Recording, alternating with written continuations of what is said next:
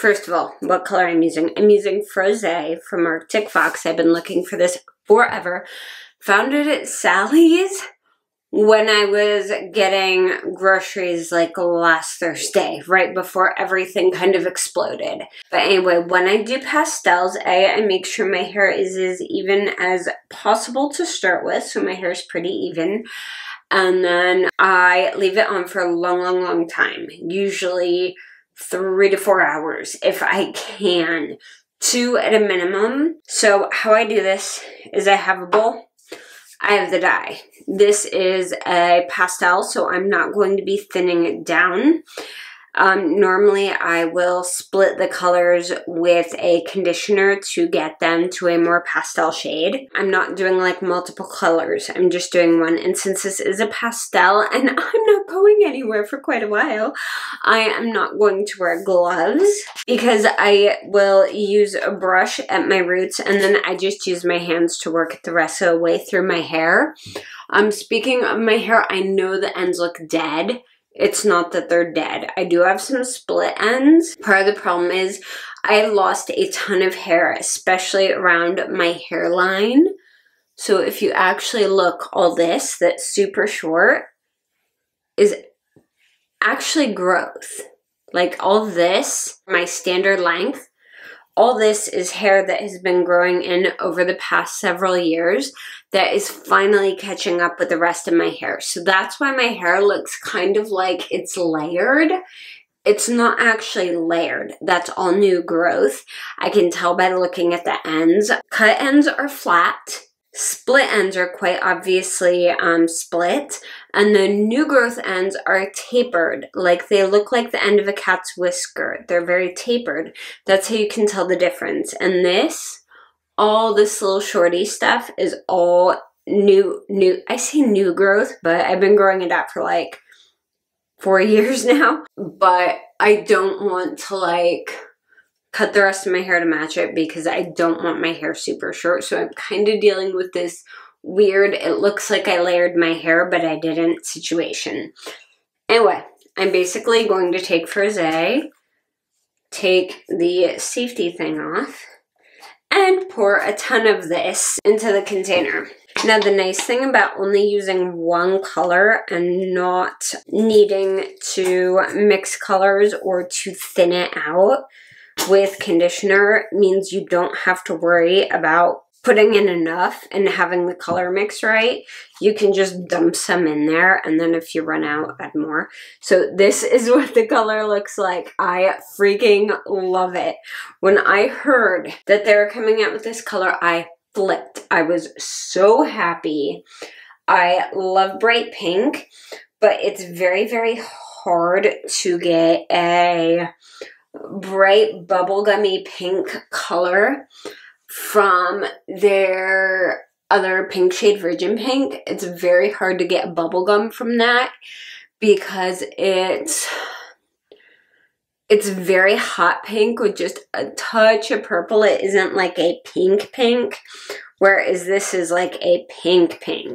So I need to split my hair again. I haven't washed any of the stuff that I used while I was bleaching my hair yet. So I'm just going to split my hair kind of down the back. I try and divide my hair the same way when I'm adding the color that I do when I'm bleaching. But at the same time, actually I'm going to start on this side first. It's easier.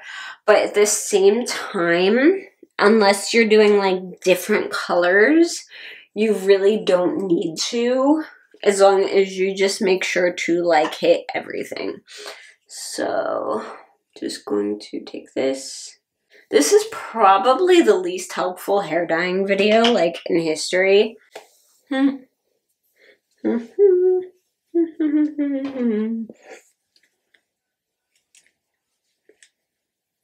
Oh, ouch. Okay, that clip hurts. This is not one of my good clips. It's one of my crappy clips that doesn't have teeth on it. Okay, so this is a very complicated, difficult process. You literally just slap it on there. I'm serious. It's so easy, you guys. If you're afraid of bleaching your hair yourself, go to a professional when they open back up and have them bleach your hair to the level you want it to be at if you're afraid of bleaching, and then just do this part yourself, because seriously, it's so easy to dye your hair with this dye. It's really thick. It's like pudding. She recommends doing thin layers and really saturating it, which I completely agree with. So I will usually go in layer by layer, and I will do really thin, like 1/4 inch layers. Okay, like that. And then I will just go in and add it there and here.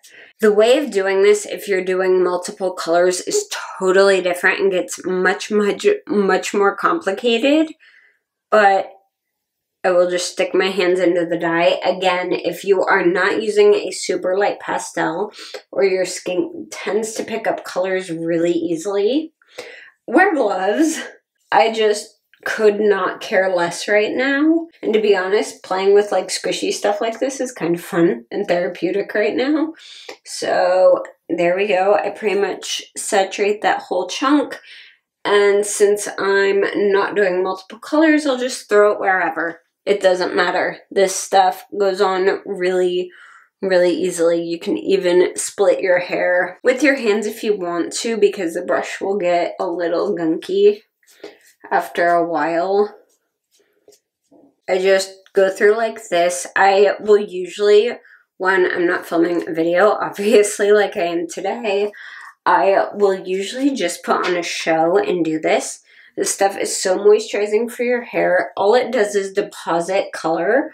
So you can leave this on like literally hours. I know some people will leave it on overnight. I wouldn't recommend that. How are y'all gonna sleep? Like, I've slept with curlers in my hair before when I was a kid. And then I've slept with like handkerchiefs on my hair before. You would have to wear a shower cap to keep this from getting on your pillow, and that's assuming you don't like move it very much in your sleep, because I would probably totally kill a shower cap. Like, it would be off my head in 2 seconds. So I wouldn't recommend that unless you're one of those people who can like go to bed and not move all night, and or you don't mind your, whole bed turning bright pink. But I will literally put this on my head and leave it for hours, no problem. I've even gone to do errands before, like if I had to run and do something. I've gone and done stuff with this stuff in my hair before. If you need to, you can put on a shower cap and then either put a bandana or a hat on over it if you need to run out, which obviously current climate not counting. But normal times, if you need to run out, you can do that too. Oh my god, I love this so much. Now my only concern is, since this is more of a true pink, is how this is going to look against my skin tone, because the other pink is slightly more warm-toned and brighter, whereas this is more of a cooler-toned, pure, straight, like pure pink, straight pink, pure pink, true pink.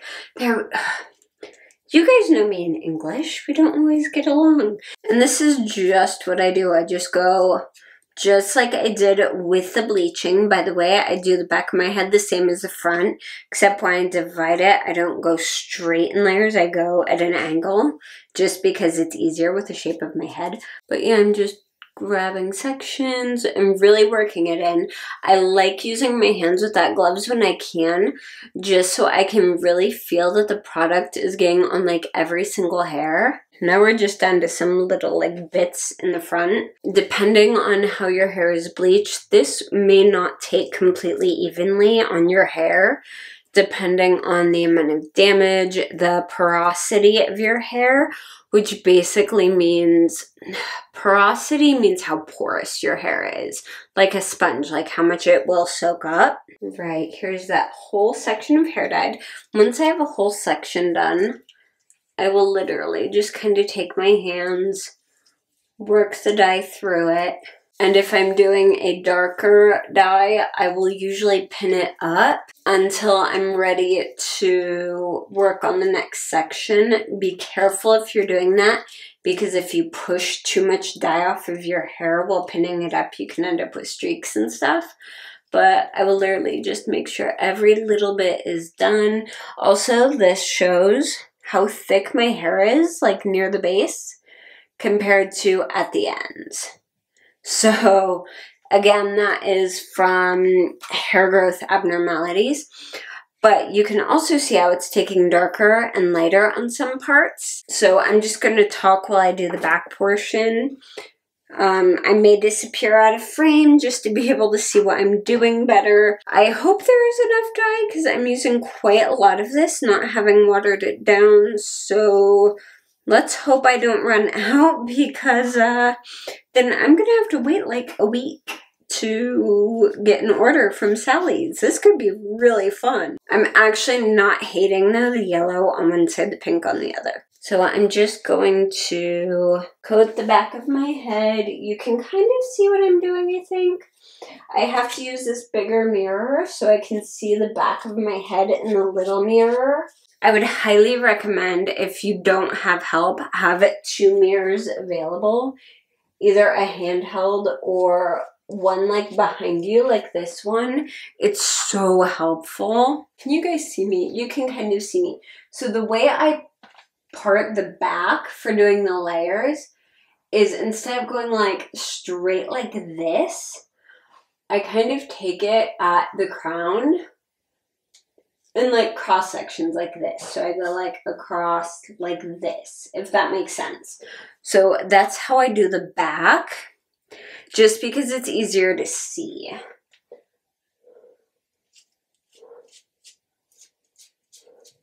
Again, I just do the roots of a section, grab some dye in my hand, and then go through the length. And I also detangle with my fingers as I go through the length, because as you're parting it, it'll get tangly. So, and then just throw it in with someone else.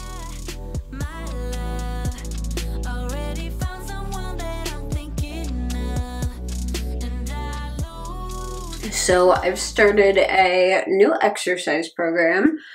I am doing I think it's called the Slim Thighs or something. It's Chloe Ting's workout.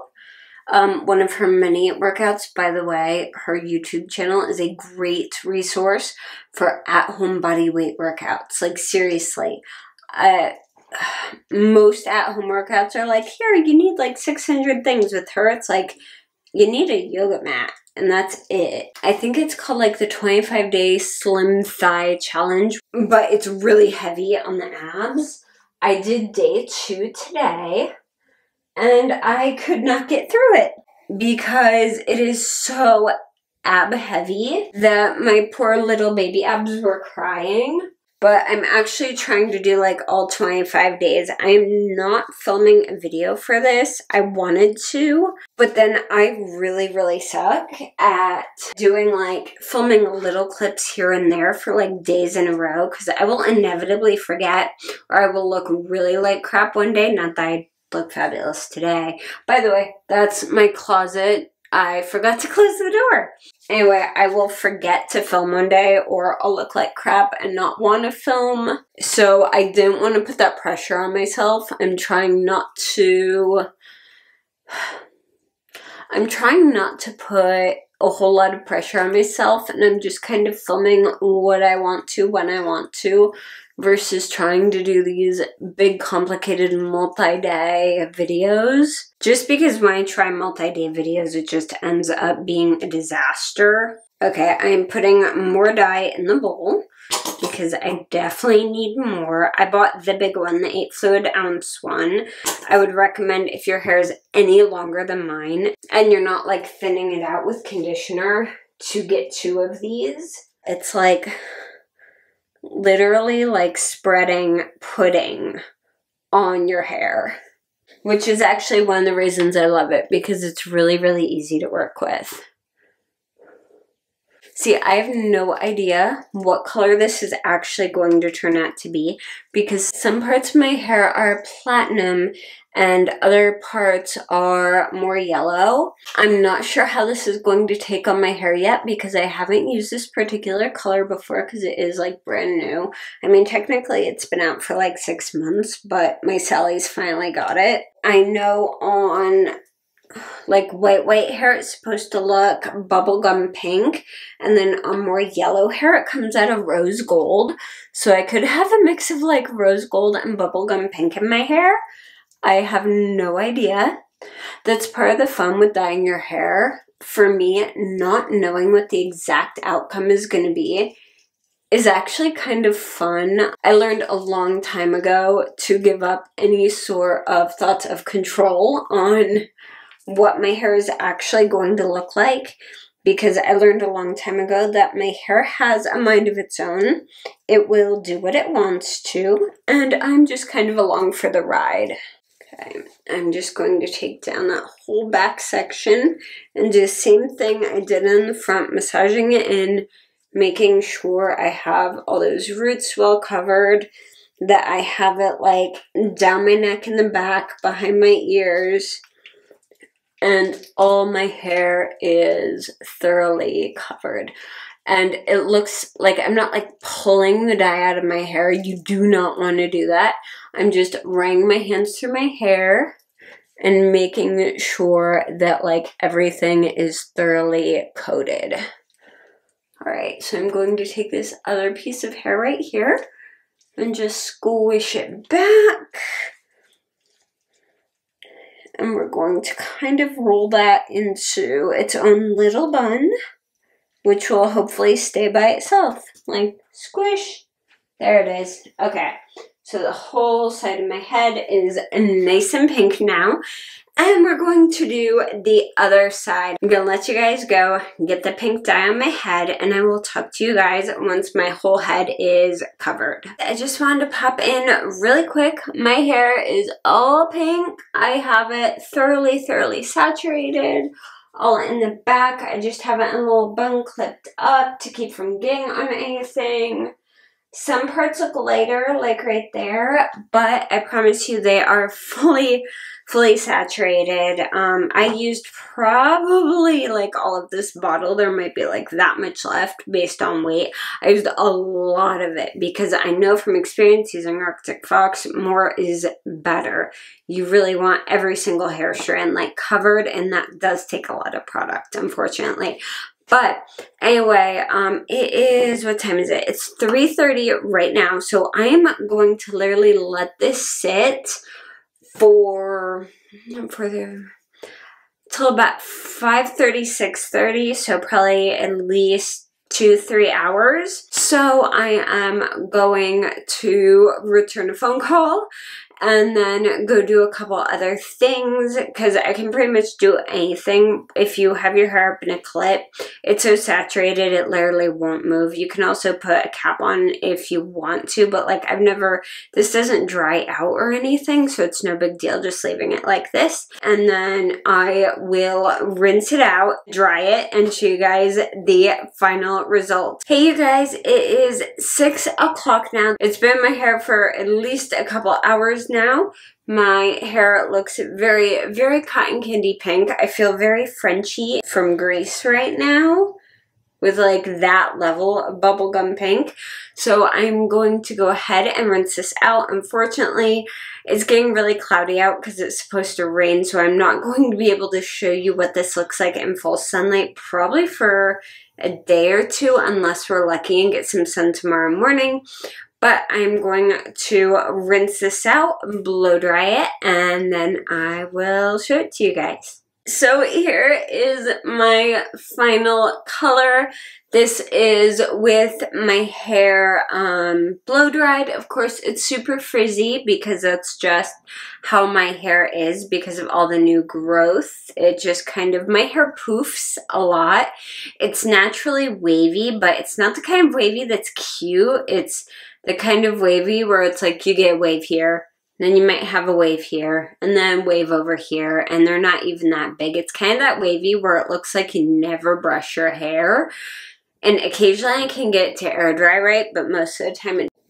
Okay, sorry, that cut off. Apparently my card is full because I've been filming too much, so I will need to clear that out. But anyway, I will show you guys tomorrow morning, well, afternoon, what my hair looks like. But here's what the back looks like.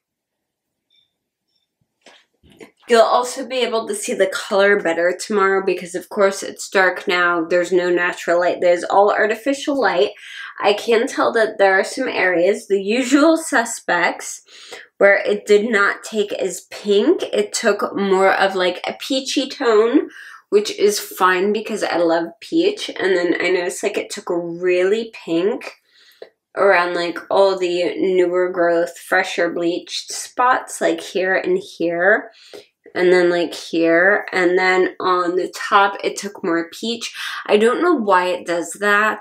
Also the top layer of my hair is the first to fade. I think that's because it's the most damaged from straightening and things like that. But this is where it's at.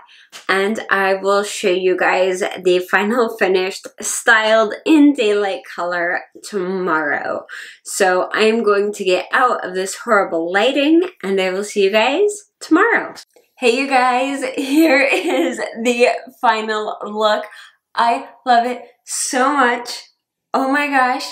I feel like a Frenchie in Greece, like full beauty school dropout, crazy bubblegum pink hair. I love it so much. Let me show you the back.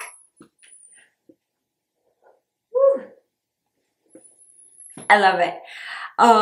This isn't like how it looks in daylight, and I totally missed curling like one piece of hair.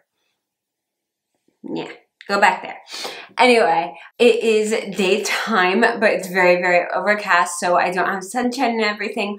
But as soon as I have a day with sunshine, I will go outside my house, like in my yard, or I'll stay in front of the window or something and take a better photo of my hair for you guys. But I love it. Now this is just straight frosé on my head. Let it sit for about 2 hours like I mentioned in the rest of the video. And I love it so much. As you can see, some of the areas where my hair is more yellow turned out more rose gold peachy. And then near my temples where my hair tends to bleach really light, it's more of a brighter pink. So I have kind of a mix of like medium bubblegum, brighter pink, and peach. And I absolutely love it. I think it's amazing. Honestly, I think I may have found this hair. Oh my gosh. Okay, hold on. I'm going to do something just so you guys know if you're ever taking photos or something. Obviously, this doesn't work if you're out. If you're taking photos and you have like a one piece that is just not functioning, you can just grab a hairpin and like pin that sucker in the back of your head, and then no one sees it and it doesn't exist. So that's what we're going to do for today because I am filming a couple videos today. That's why I'm like in full makeup and I have like a sports bra on because I was actually working out today. Funny enough, being stuck in your house, you run out of things to do and there's only so much Netflix I can watch without going crazy and feeling like I have to do something. So I'm working out a lot more. But I love this. I think it's beautiful. It looks so pretty when it's straight and smooth. But I just wanted to curl it today so that you could really see how the light reflects off of it. It's very shiny, very pretty. I am thrilled with it. I love it so much. I feel like myself again, and I don't feel like I'm like blending into my background all beige and white. Like it doesn't feel like my skin tone matches my hair anymore, which is amazing. So hopefully when I get this video on the camera, it looks better than my previous ones. But I feel like myself again. I love it so much. I'm so happy. So hopefully you guys found this video somewhat helpful and entertaining. If you have any questions, ask down in the comments below. And again, remember, I'm not a professional hairdresser. I just do what I know how to do and what I've learned offline, and this is what I end up with. So I'm really, really pleased with how my hair turns out. It feels nice and healthy, and I just love it. Anyway, thank you guys so much for watching. If you like this video, please go ahead and give it a thumbs up. And if you haven't yet, make sure to subscribe to my channel. I post several times a week, and you can also keep up with me on Twitter, Instagram, and Facebook. I'm pretty much everywhere. All the links for those are down below, and I hope this was kind of a nice break from all the craziness that is going on right now. I will see you guys again very soon. Bye.